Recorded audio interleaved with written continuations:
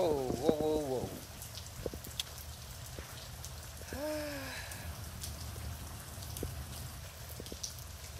I'm trying to get this walk in real quick before I continue with my day. So what I actually have to do today is actually just wait for the rain also. Taking breaks, or you name it. It is a beautiful day still. One of those mornings. Today I got the opportunity to even be by myself even more, and something that actually came into my mind during this walk today is I just do not know. It is funny how when you're growing up you were taught that this is what you're supposed to do, what you're not supposed to do, this is what career you're supposed to have. But as time progresses, you begin to realize that it's all an illusion, because one is never taught how to be authentic. One is never taught reality. Most of us, from the moment we were born, we were actually taught how to lie to ourselves. So we begin to lie to ourselves.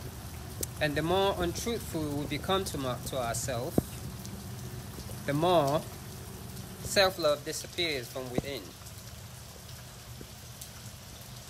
We were not taught to be able to sit down and take a look at things from a critical ideology, but we were given an ideology that confuses us, an ideology that makes us think we have to settle for less, an ideology that makes us think that we don't deserve to be in a better place.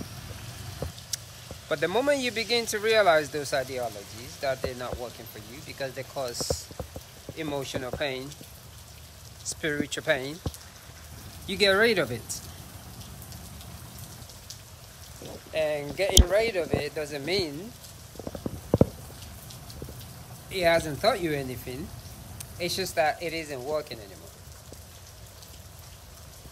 So these days, I was actually supposed to run 28 miles today, but I just don't feel like running in the rain.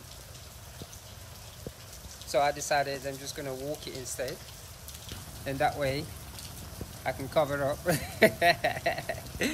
and still continue walking and just kind of just walk everywhere is what I've been doing. I have had an immense thought, beautiful ideology, and compassion become one of the main things that I focus on. So each step I take is all about compassion.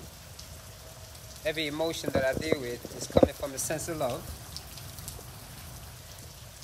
And it's really funny that when you begin to tap into your higher self, you realize that for some reason you cry a lot.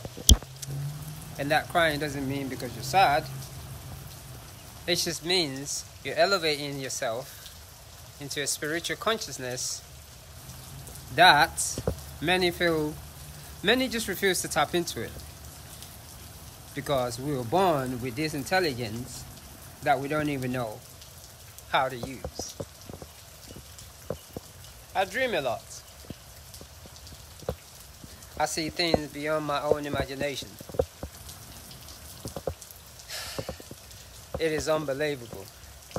So each time when I'm out here, I'm not just out here for the fun of it anymore. I'm out here because I'm seeking, asking questions. Best stages of my life, I cannot deny that. Because I begin to see things differently from how I used to see it before. So that being said today, that's the emotion that I'm going through at this moment as I do this quick walk.